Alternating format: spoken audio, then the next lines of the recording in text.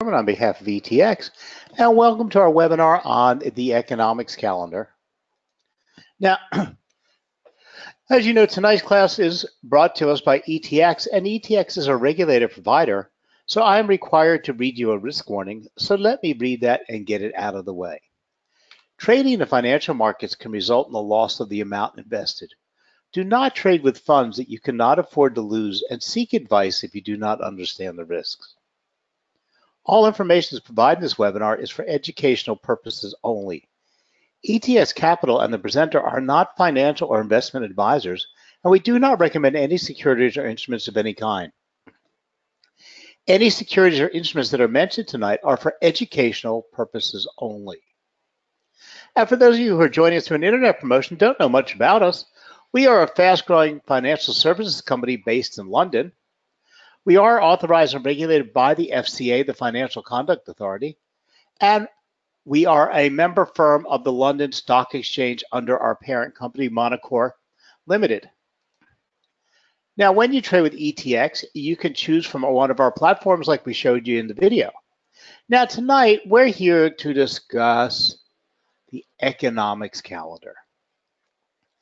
Now, the economics calendar is a fundamental analysis tool for traders like you and me to position ourselves to take advantage of future price movements. The economics calendar, which is published daily, is the main trading tool for traders that use fundamental analysis as signals for entering and exiting trades. Economic and political news can change the direction of a currency pair in seconds. And fundamentals that are true in one instant can be rendered absolutely meaningless by fresh fundamentals a few seconds later. The economics calendar enables traders to keep track of economic events and major political events, such as elections, that impact price movement. Now, there are a couple things we have to understand first off the bat. The economics calendar doesn't cover things like Donald Trump's announcement that should have just happened a few minutes ago. Doesn't cover news, so to speak. Things like the G10 or the G20 summits are listed on the economics calendar. Major elections like the U.S. election or the French election, because they are planned events that happen and we know when that event is taking place way in advance.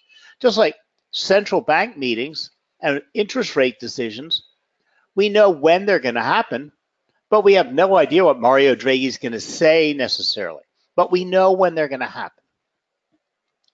The other thing we have to keep in mind is most of the economic events have nothing to do, or were not introduced for Forex or commodities traders. These are economic data, statistical reports that are released by governments as part of their statistical information. They are part of their economy. And even though a report is being issued, it's not being issued for the Forex market.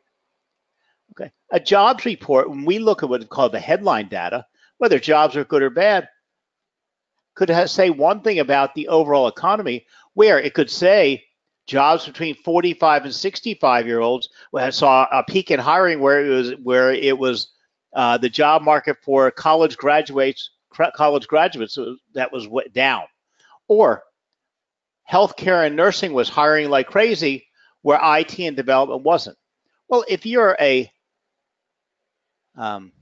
headhunter, or you've got a company and you're hiring people, or you're looking at the demand for certain types of people, these reports have a big effect on you. Okay, where the subset or the headline event could have been just completely average. So the government doesn't do this or compile this data just for Forex traders or commodities traders or stock traders. It affects all the economics around the world, and it affects every sector that there is. Now, that being said, there are major events that have huge implications on the publicly traded markets, whether it's Forex, whether it's cryptos, whether it's stocks, whether it's indices, whether it's oil, whether it's gas, you know, they will have those overall events. Now, for the Forex market or the investing market, so to speak, we're less concerned with all of the events or all the matter of all these reports. If you ever go look at one of these reports, they are a huge statistical analysis with section after section after section after section. Like the NFP report for the US, the jobs report, is hundreds of pages long. It has statistics that cover everything. But the only thing we're concerned with is what we call the headline event.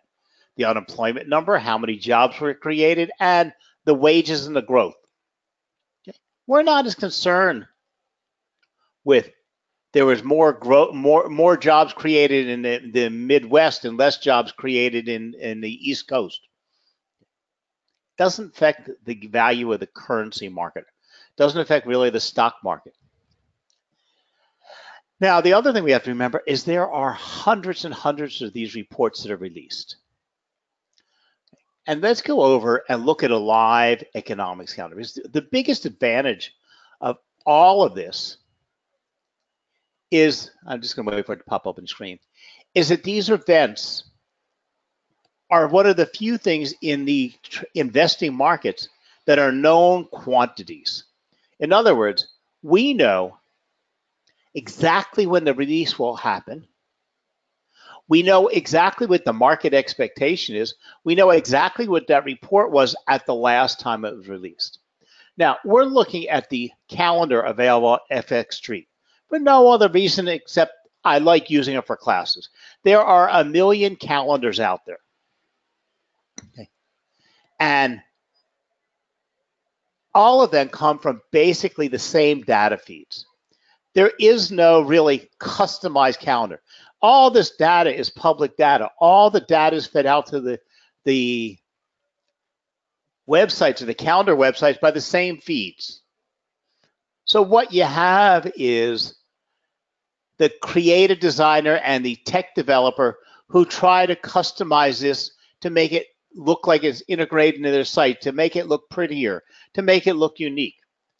But the report that's released is being released at the same time around the globe. And whether I'm looking at a calendar from FX Street, whether I'm looking at a calendar from investing.com, I'm looking at a calendar on the broker site, it's all the same release, the same data. Now, the biggest differences are how they are laid out, how fast they get the feeds. And that makes a big difference because some people are, or some calendars are just using an API to take, or I don't know the technology, but taking this calendar that you're looking at from FX Street and legally, but using it on their site. So they get it a little bit slower because you have to wait for the calendars to update. But besides that, they're relatively the same. And we're going to run through all the parts of the calendar before we go on. But right now, I've pulled up on this calendar all the economic events that have been tied to the Forex or investing, not the Forex, but the investing markets. And as you can see, scrolling down here, these events go on forever. There's a lot of events.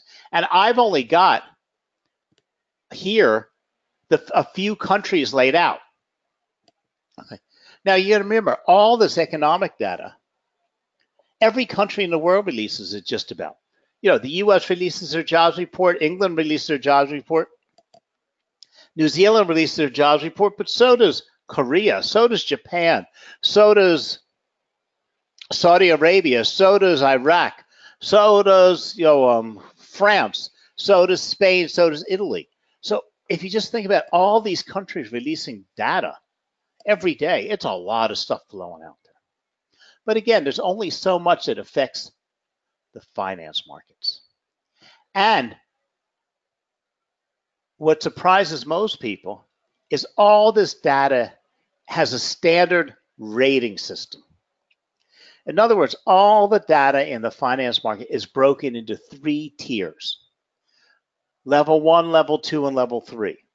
And regardless of which site you use the data from, they're all rated the same, because that rating is actually pushed out there by the data feed. Now, in this case, FX Street uses colors, so we can see oranges, yellows, and reds. Investing.com uses bullheads.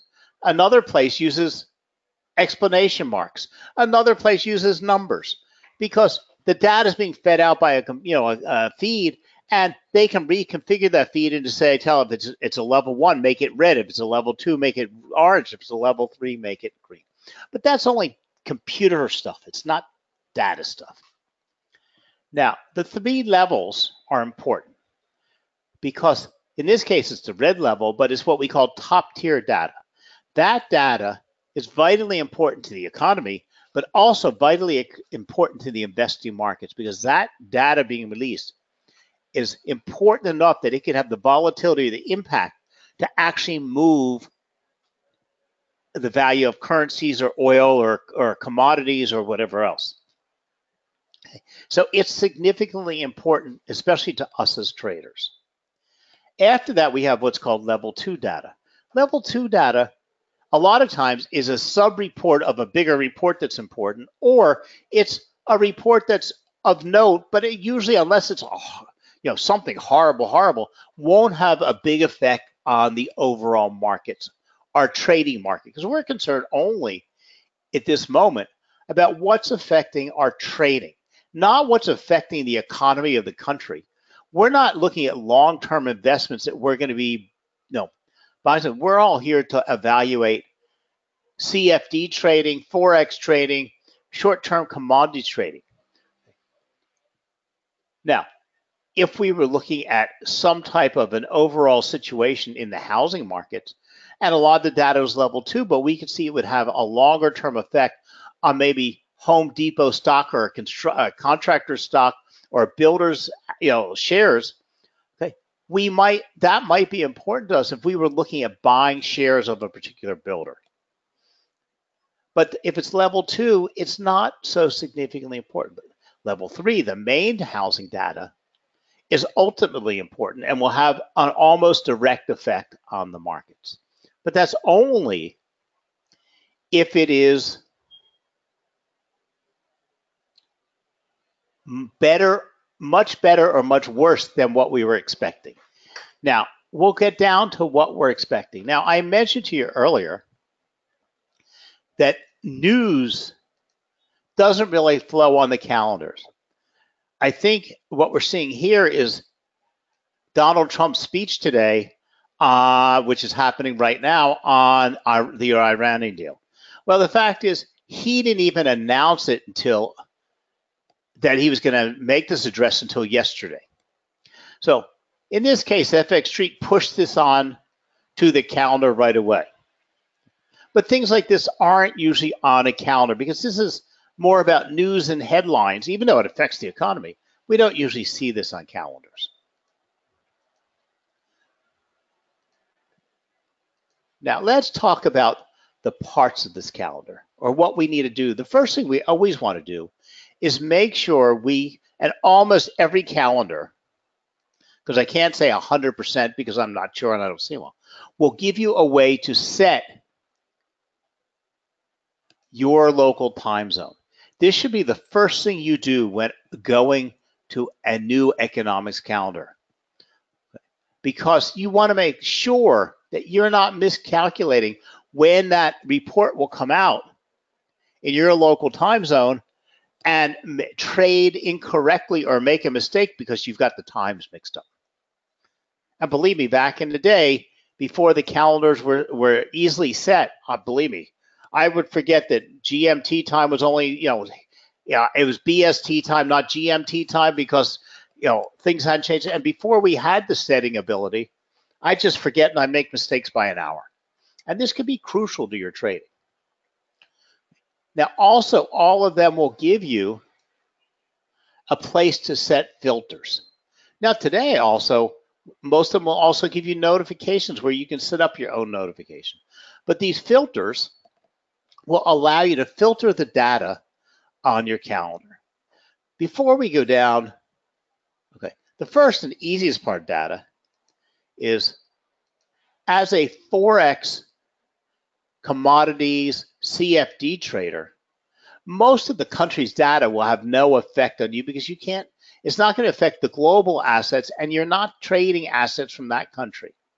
So like, sure, we don't need Brazil, Colombia, Argentina. We don't need Russia. Norway's not going to help us. A lot of the European countries that are small, their data being good or bad isn't going to affect the value of the euro. So we don't need Australia, Austria. We don't need Chile. We don't need Denmark. We definitely need Germany. We don't really need Italy because it's a small economy and it doesn't, no matter how good or bad their data is, will not have a tradable, remember, tradable effect on the euro. So what do we need to have? We don't even have Spain. We need to have the UK, Australia, because Australia's got its own money. Canada, if you follow the Canadian, what's it called up there? The name of a bird. Well, I can't remember what the Canadian dollar is called. But the Canadian dollar, we don't need French economy. Okay, of course we want the United States, Germany, New Zealand, because they have their own economy. Switzerland, they have their own currency. Switzerland, if you're trading the Swissy. China, because China data, unless, Chinese data will have an overall effect on the overall markets, has a big effect on the commodities market. And then we want all the European, the monetary union, because most data is released in the European Union simultaneously. So it's collected by the governments, and then like PMI, it will be released for all the countries, and that's Purchasing Managers Index. And then the total Eurozone data will be released. What we're more concerned with is German data, because Germany is the workhorse of the Eurozone. And then, of course, the overall number for the Eurozone, because that's going to take into effect all the other countries. Then we want to keep Japan. So we've sectioned off the countries, and you can turn these off and on as much as you want. Now, next, almost all of them will offer us categories. I just simply leave all categories on. You can turn off things like holidays if you're not interested in them. Some offer bonds. Some will offer some odd things, but I just leave them all on. But then we come, and all of them give you basically the same choices. They may call them something different, but they offer the same choices. Now here, FX Street calls it volatility. Forex Factory calls it tiers, and investing.com calls it importance levels or impact levels. They're still in 3-tier data. First tier, second tier, third tier. This here isn't a tier. This first one is for data that doesn't have any effect on the markets. It could be a speech, not a speech about the economy. It could be a lot of other things that don't have an effect on the overall markets. Okay. Now, when we looked at the calendar that I brought up here for a minute ago, we saw endless amounts of data, more data than you could work on and keep track of. So we don't need level 1 data. It doesn't really have any effect on the tradable assets. So we can just move over our marker and cover level 2 and level 1 and level 2 data, which is important to us. Okay, then if we just click on the filter, we'll notice it's come down to a much smaller piece of information, or much smaller amounts of data that we can work with. Now, before we learn how to read this, let's talk about some things that you should know about this. The nicest thing about the calendar is all this data is programmed in advance. Means you can start doing analysis a week ahead of time and prepare for what you might want to trade when these events take place. Or if you're in the markets, regardless of why you're in the markets, how you got in the markets, no matter what you're trading, you should always be looking at the economics calendar to see what data might be coming out that could affect the assets you already have in the markets. Say we have nothing, you made a trade on the euro US dollar early this morning, and everything was going as it should be. I don't know how you made your decision. It's not important to me how you made your decision. But you've entered a trade in the euro US dollar. You set your stop loss, you take profit points. You've done everything, but you didn't look at the calendar.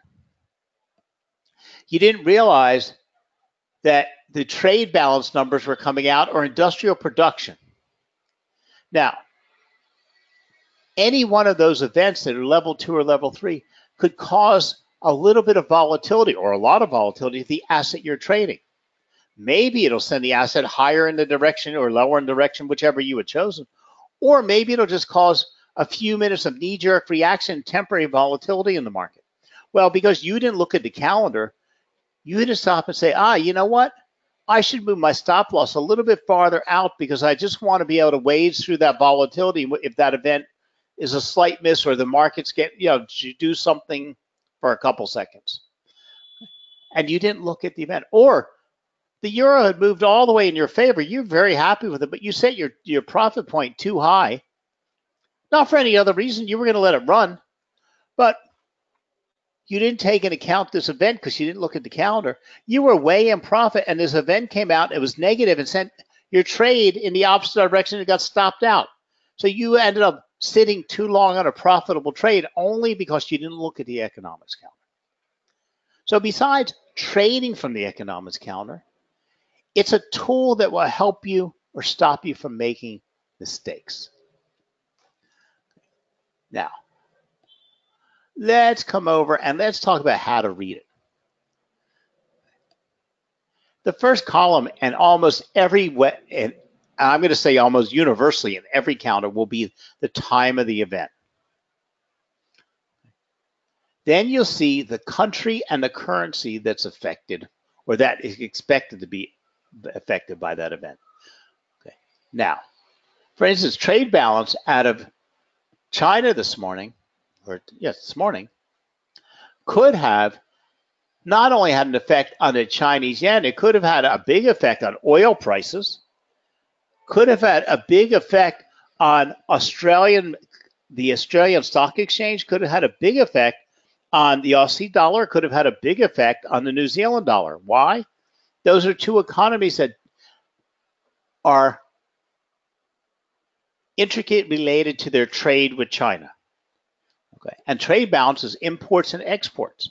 If we show it's out of whack or there's higher exports going up but less imports, okay, those countries need to, or the countries don't need to worry, but you'll see a reaction in those countries. So you have to understand what the asset listed is the currency for the country releasing the report. Not necessarily all of the assets that might be affected. And one of the key components of each event is understanding what assets it might affect. It might not have a big effect on the currency, but might have a big effect on the stock exchange or a particular grouping of stocks. Or like I said, the trade balance, we look at imports and exports, and then they have a huge section on energy and oil imports and exports. That has a big effect on oil prices. So we need to understand what this report is. Now, the thing is, the calendars are very helpful tools because if you just click on, and most of the places today are just click on, if you click on the line of the event, it's going to open up and give you a whole bunch of data. Okay, it's going to explain the event. It's going to explain it'll help give you other types of assets that might be involved. FX Street gives you a whole set of reports. Okay, and each website gives you different reports. It's going to tell you what the range of reports, the volatility ratio, what assets might be affected, what Forex assets, how it might have an effect on them, and a deviation report. It's going to have a whole bunch of information. But also, if you click on the link on trade balance for China, it's going to tell you all about the history of this report. It's going to take you to news on this report. It's going to explain this report in detail. Okay. And that will help you understand that report. Also, all of them, all the websites will give you a read the official report. Believe me, you should click on this button one time, but only on an English-speaking report, because otherwise this report's going to be in the language of its country, and you'll have to get, most of them have translated in several languages, but you're going to find out these reports are miles long. You should look at them one time, but after you looked at it the first time, you'll never look at it again. The other thing you have to remember is that these reports are released over and over and over again. Chinese trade balance is released about, I don't know what the actual, the Chinese number, the Chinese releases are very, very strange, because China releases things in packs. Okay. But we know when it's scheduled. They're usually every month. Okay, where things like from Europe or the US, I can tell you, the jobs report in the US is released on the first Friday of every month. I can tell you that unemployment data is released every Thursday. We can tell you the crude oil inventory is released every Wednesday. Okay, so China's a little bit different, but it's released once a month, but we'll know, they'll notify the public sometime well in advance of the event, but when they'll be releasing next month's event. Now, we know the event. So once you've gone through an entire cycle, you'll get to know these events pretty well because they're released over and over and over again. You're not going to master them all the first time. You'll have to learn to use this calendar because you have to learn the names of the events. Because in the UK, the jobs report is called the claimant count. In the US, it's called the non-farms payroll report. In Australia, it's just called the jobs report. They're all the same report. They all release the same figures, but they also call these figures something slightly different. No, but that's understandable. But after a while, you know what they all are. You know CPI is inflation. You know PPI is producer's price index. You know PMI is purchasing manager's index. They'll all come to you, no problem. Now, let's go over at how we want to read this calendar. I'm going to take you, and we're going to focus right now on Wednesday. Okay.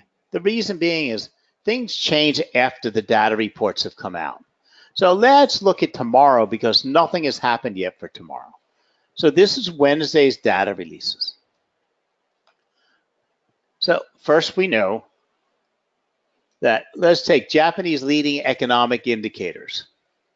We know that's being released at 0500 GMT time. We know it's being released in Japan. It's going to affect the Japanese yen and other predominant indicators. We know it's a second level report. Okay. That's not too difficult. Now we're going to move all the way over here to the right. In the right-hand column, we have something that's called,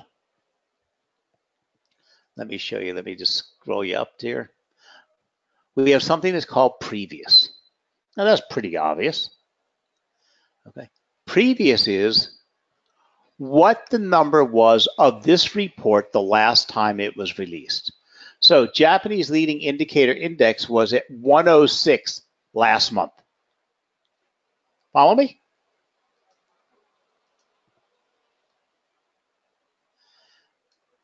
Now, it's important to keep in mind, if we look up here on today's reports, and I'm not going to scroll the counter up, but in this case, when we see a little dot next to it, this little information line, or some of them will turn it red and green, it means that the previous report was updated. Means that because these reports are government reports or from private reporting agencies like Thomson Reuters, but they're calculated and they're always being recalculated, that for some reason the previous report had to be adjusted. And this is common in the market. It's not some kind of freak in nature.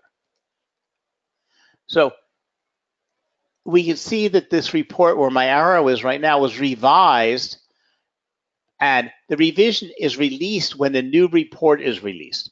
And it was revised from 2.6% down to 2.2%. So that was a negative revision. That was something that was, even though it was last month, it's still going to have a slightly negative effect on the asset being looked at, okay, and has to be factored into what this report is being released at today. And we'll talk about that in a second. But you have to be aware of these revisions. So anytime you see in the previous column either an I or a green or a red, because like FX investing.com uses greens and reds. When you see a flash green or red, it means it was revised up or down. And then if you hover over it, it'll tell you what the difference was. Here, they just give you the information line and show you that it was revised. But either way, if you see something in the previous that's got something unusual to it, not just a whole, a number, it means that there was a revision. From here, we go to the all-important column, and that's called the consensus. Sometimes it's called the forecast. Sometimes it's called the outlook. And this is also one of the few places that you might see deviations from one calendar to another. Because government reports, or even statistical reports from Thomson Reuters or Platt, they don't give consensus or forecasts. That's done by analysts. Now, a lot of times you'll be reading Bloomberg and it'll say, Bloomberg's survey of 36 analysts predict that this report will come in at 3.0. Or you're reading Wall Street Journal, and the Wall Street Journal says, our survey of 95 analysts predicted the jobs will, it'll show 192,000 jobs. These are only surveys, forecasts, like YouGov in the UK. They use a little bit of statistics to come up with a prediction. Now, the fact is these consensus are usually pretty accurate. And therefore, the markets rely on them. Now, they don't replace the actual. The actual is released when that government or the official releasing agency releases that data, and that's a firm number. But the consensus number is what is critically important to your trading. And the reason being is the markets and the assets adjust, or the traders adjust, to what they expect in the markets. When the report comes out that is fairly close to its consensus or its expectation or its outlook, there's very little response by the market. So for instance, we look at the Eurozone trade balance here. It was forecast at 19.8 billion and it came in at 22.8 billion. It was the reason you see it in green is it was a very positive report. It came in much better than expected. Now, we should have seen, or we could have seen, and we don't know how much the response will be, but that should have given a little bit of a bump to the euro, because also it was backed up by a separate report having nothing to do with it on industrial production, which also came in better than expected. But in order to predict how the markets will react, we have to understand how much, what the expectation was and how much this report normally comes in at, to have any idea of how big of a gap that we could set between what we call market neutral, market positive, and market negative. So once again, we would go to the line about the data. So since we started out with Japanese leading indexes, a leading economic index, okay, I'm going to click on it, open it up.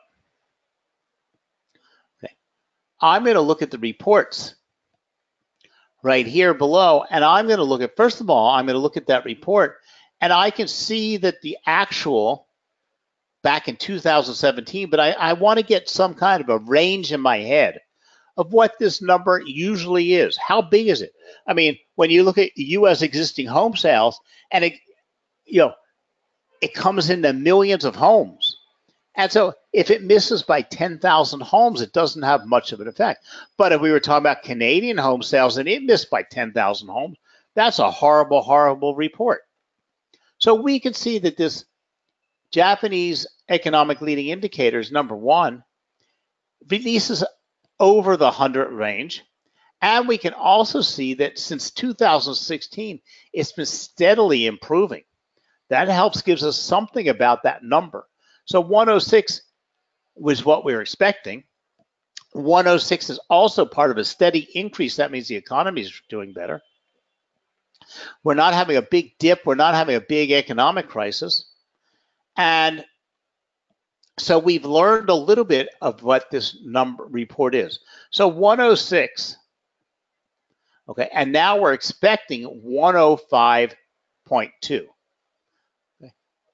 Now, that's not that far off from 106, but how do we predict how the markets will react if the report comes in at 106, at 106.2? What number or what range will not have a tradable effect on the asset? So in other words, we would have to figure out, say, 106.2 to 105.0, we might say isn't a tradable effect. It's not a big enough effect that it's going to make that asset volatile enough or give us some type of a true movement that we could trade. Because again, we're more concerned with how it's going to affect the assets we can trade. And in order to do that, this is where it becomes very personal. And this is where you become a pro. How much time and effort you want to put into building these ranges of market neutral, market positive, and market negative. Now, fortunately, the calendars today give you a lot of this information. So we can see right now in the Euro USD, the volatility ratio that we're expecting for each time this report came out.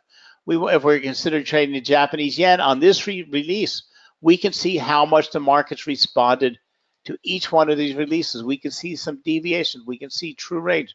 We can read articles. We can see, we get lots of information. And because we already knew a week ago that this is what was set up, the report was coming out, 105.2 was the expectation, 106 was the previous, we could have had the time to do the studies. Okay, it's very rare in the financial markets that you actually have time to do studies. You're not calculating now what the asset should be worth. What you're calculating now is what effect this report will have on the value of the asset when that report is released. Now, there are also some reports that the markets will drive down prices or drive up prices before the release. Like, we have no idea. We have some kind of idea today what Donald Trump was going to say, but oil prices have been soaring since, for the last week. When we have a central bank meeting, okay, we don't know exactly what they're inside, but the markets are taking sides on either side. So a lot of times the markets have driven down price or up price because they're expecting a big miss or a big, positive.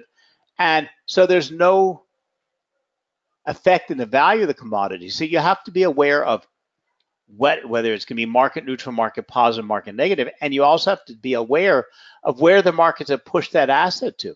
Because a lot of times you get volatility only because the asset came within range, came in at the Japanese leading, came in at 105.2, but the market's been betting that it was going to be a lot worse because some other reports out there.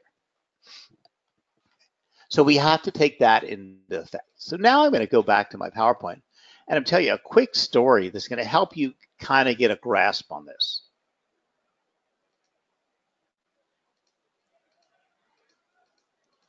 I just want to get up to my little picture there. And I call it the story of your kids and their report cards. Because this explains the economics calendar in a very easy manner that you can kind of start to make some sense out of this. Okay, or put it into something that makes sense for you. You sit down to Sunday dinner with your kids, your family, and you have two kids. You have a daughter and a son. Your son is very, he's a very reliable kid. He's a good kid. You're proud of him. He plays on the soccer team. And overall, he doesn't lie to you. He doesn't get in trouble. He doesn't do drugs. He's a teenager in high school, but you've got a good rapport with him. So you sit down at Sunday dinner and say, well, kiddo, report cards are due on Wednesday. He says, yeah, I know. And you say to him, well, how did you do? Well, first of all, report cards due on Wednesday are what? The date of the economics event. Now, he comes home from school at 3 o'clock. So now that economics event is going to happen at 3 o'clock on Wednesday. You say to the kid, how are you going to do? Well, he says, well, Mom and Dad, last semester I brought you home 4 C's and 4 C pluses. Now, what is that? That's the previous. Now, the thing about the economics calendar is just like your report card. There is no whitewashing the data. There's no analysis to the data. There's nobody's other personal opinion, no technical stuff. It's just numeric values. You didn't go back when the kid brought you home 4 C's and 4 C pluses and talk to all of his teachers, find out how many kids were in school. Maybe they changed their overall curve. Maybe they changed the program. No, you know that a C or a C plus, what they're valued at, and you didn't do any research. Okay, this is just what he brought you home. Same thing with the economics calendar. This is just pure data. It is not based on if the economy was doing well, we would expect a 4.3, but we got a 4.2. That's your analysis. It's not the report's analysis. So he says to you, well, Mom and Dad, I think I'm going to do a little bit better. I think I might bring you home mostly B's. Okay. Now, because you depend and rely on your kid and you trust your kid, you say to them, oh, well, great, kiddo. That's better than you did last time. But you give them the parental lecture, like you need to study a little bit more, a little bit less Facebook. You want to get into college and get some scholarships. But you're smiling on the inside because it's better than you expected him to tell you. But it's not in stone. It's only his forecast. But you're reacting to his forecast because you rely on him. Okay, you trust him. Now, on Wednesday at 3 o'clock, he comes running in the front door, hands you the envelope with his report card, goes right out the back door to play soccer with his buddies. You open up the envelope, and it's all B's and 1 A. You're ecstatic. Why?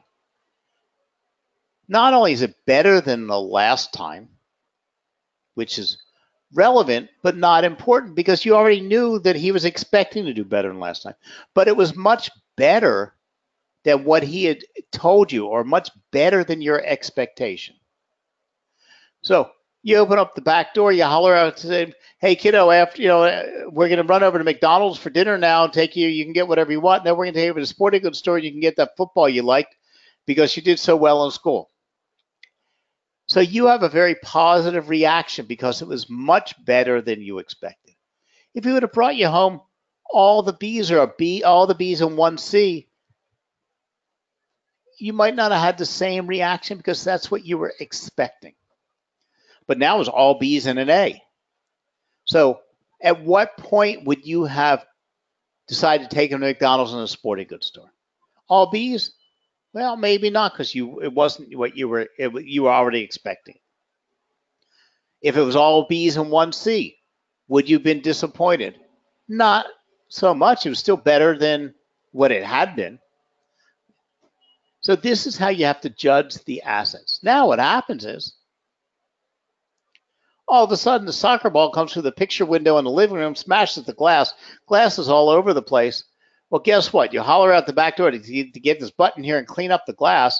You run over and call the handyman. You tell him, the hell with dinner. We're not going to McDonald's because now we have to get the handyman. And you're not going to get the football because now I got to spend the money putting the new glass in. And this is exactly what happens in the markets. Everything could have been booming, and that report could have been great and sent an asset skyrocketing or had a positive effect. And seconds later, another incident could wipe out that market feeling. So you have to take all these into consideration when you're trying to set up your trade using the economics calendar. And it's judging human reaction.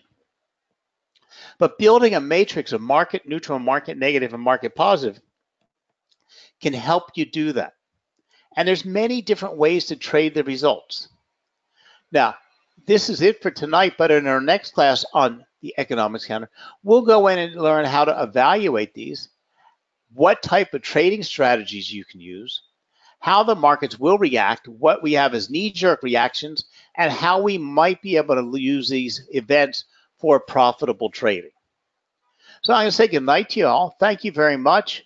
And tomorrow, I don't know what I'm teaching you tomorrow night. We have a new class tomorrow night. And then on our next class on the economics calendar, tomorrow we're learning how to read charts, I believe. On the next class on the economics calendar, we're going to go one step further and teach you how to start putting this into your trading strategies. So have a good night. Thank you for supporting ETX, and we'll talk to you again real soon. Good night now.